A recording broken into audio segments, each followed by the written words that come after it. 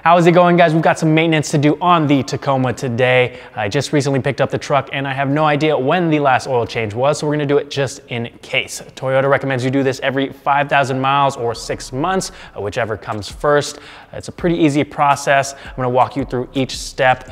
Before you do this, I recommend you warm up the engine a little bit just so you're able to get more of the oil out quicker, but don't leave it running for too long, otherwise it's gonna get too hot and you're gonna risk burning your hand when we remove the drain plug.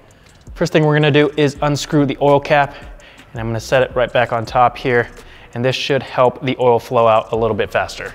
Now we can go underneath the truck and remove the 14mm drain plug. Obviously you wanna make sure you've got an oil drain pan underneath to catch the old oil.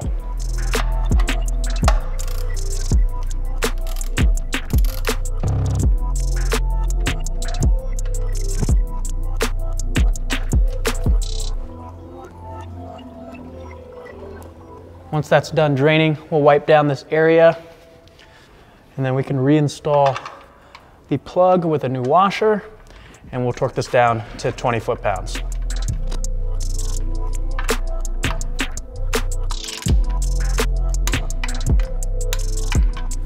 Once the drain plug is reinstalled, we can go back into the engine bay and we're gonna remove the oil filter.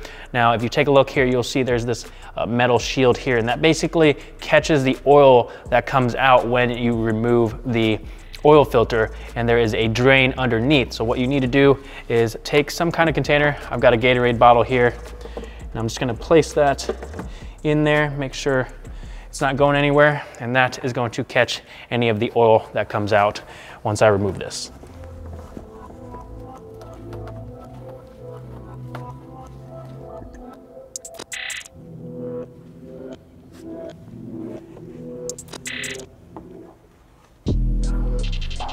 Before I install our new filter, I'm gonna wipe that area up.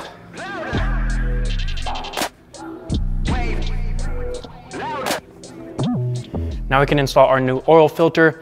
Now normally I would take a little bit of new oil and lubricate this O-ring here, but this one comes already pre-lubed. This is just an OEM oil filter, so that will just thread right back on there.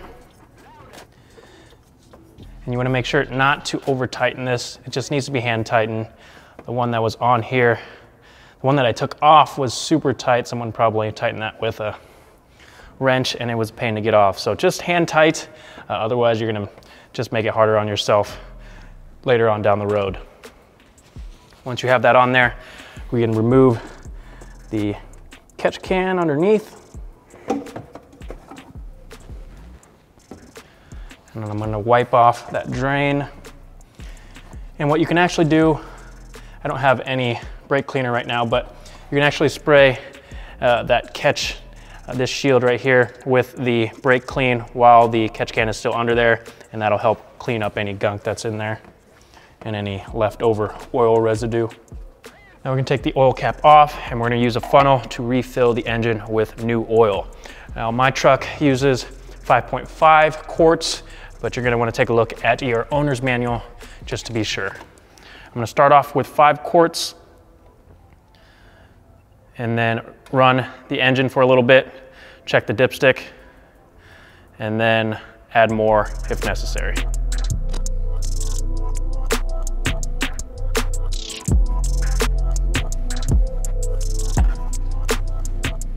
And that's all there is to it, guys. Like I said, a really simple process. You don't need to lift the truck up. You can do this in your very own driveway. You just gotta make sure you've got the correct weight oil, the correct filter, and a new crush washer. If you guys are interested in doing this yourself, I will leave the products I use down in the description. If you guys have any questions, as always, let me know in the comments section. Thank you guys for watching, and I'll see you guys next time.